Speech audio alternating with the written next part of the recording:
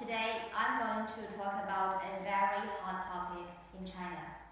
Before I start my presentation, let me show you a few pictures. What do you think are they doing? They look quite nervous, they're excited. What are they looking for? There is one event, the most significant event in China. For most Chinese people, this can change their life totally.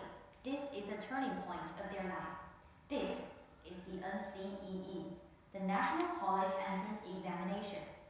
This is an entrance examination for the university, quite similar to the SAT, but it is the only judging standard for the Chinese candidates for the university to decide whether they want the students or not.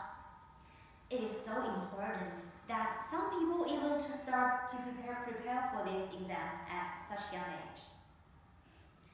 We only got 7,000 days left. Be careful. So, if you search on the internet, you will find another hot topic related to the NCEE.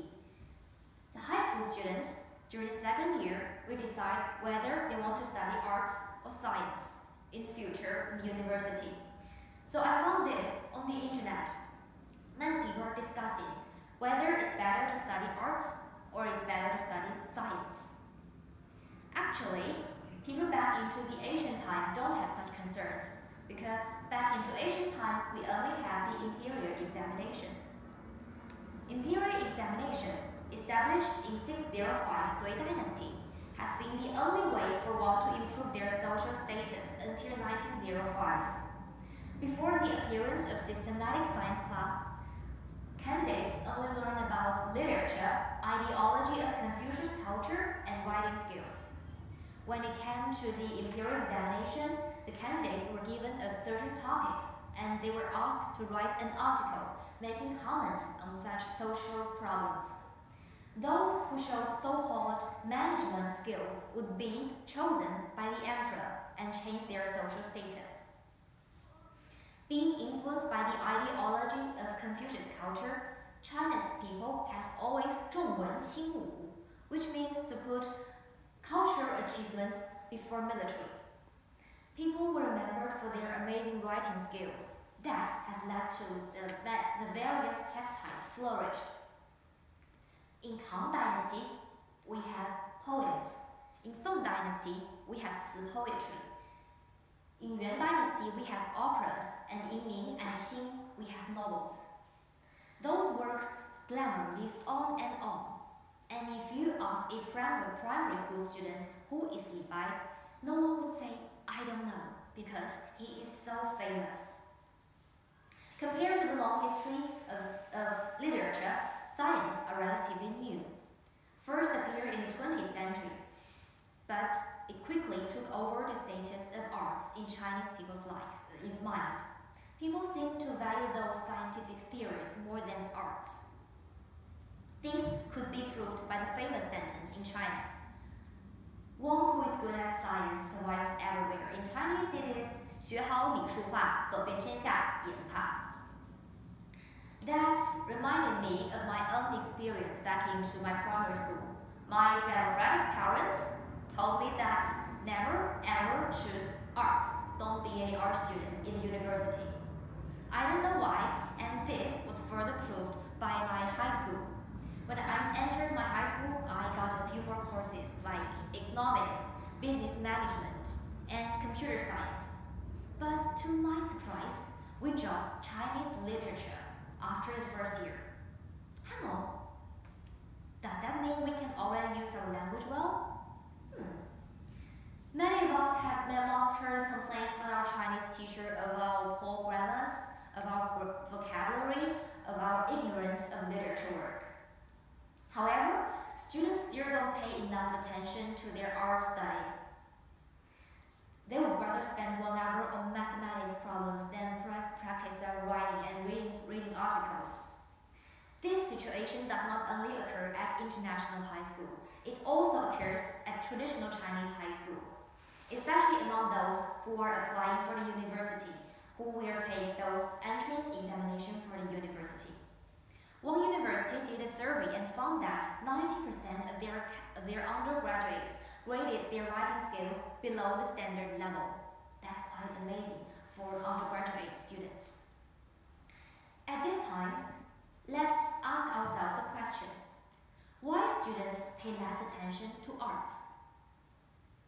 Who is responsible for that? I came up with 3 main factors. The first one is the exam system. The second one, the college, the university. And the third one, the social stereotypes. Now let's talk about the first one. The exam system. I think the exam system are forcing our students to pay more attention to science. For many provinces, the total score of our NCEE entrance examination was 750, but Chinese language only took 150, although later it was improved to 180. The rest are still for mathematics, physics, chemistry, biology, and so on. If you are a student, what kind of extra class would you prefer to improve your total score of the NCEE? Right? Many of them took extra classes in physics and chemistry and mathematics, but few of them chose Chinese literature. And the second one, shown by these diagrams. In 2017, the number of arts candidates who were accepted by the key university was only 1/3 of the science candidates. That's quite amazing. If you want to enter a key university, so-called in China, you would definitely choose science courses. And last but not least, the social problem, the social stereotypes. In China, those students who cannot study mathematics well are considered to be not so smart. And for a long time, arts majors are considered to be girls' majors. That has led to this picture, which I took from my cousin's high school. Pay attention, these 4 guys wearing blue, pink, green, and red are the only 4 boys in their arts classes for the whole campus. That high school is a big one, but these 4 guys are the only 4 boys at art class. I don't know, but if I were a boy, I would rather to go to the arts class for the rest of my classmates are all girls. After we look at these 3 main factors, let me tell you the news. In 2018, many provinces announced that they will cancel the division between arts class and science class and made their art students and science students learn the same course.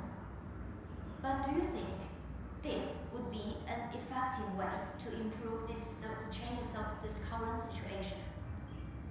I don't know. But the only thing I know is that being an art student doesn't necessarily mean you are not as smart as a science student. Thank you.